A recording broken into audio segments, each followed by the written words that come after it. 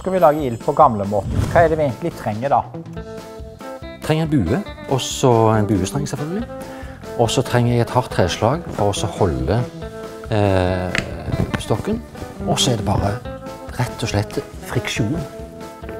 Friksjon som gir varme, og så et lettantenning. Og så er det kjuken som opptenning.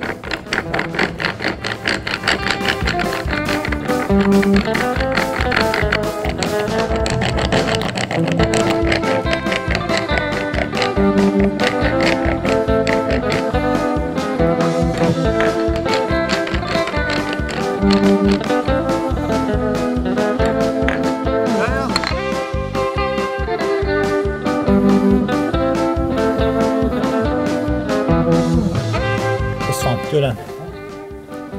Den gloen der forsvant jo. Se her, Magne. Jeg kan trylle under bordet her.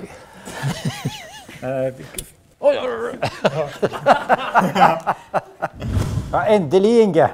Her, nå er det håp for middagen i dag. Endelig. Ja, nå blåser det ut.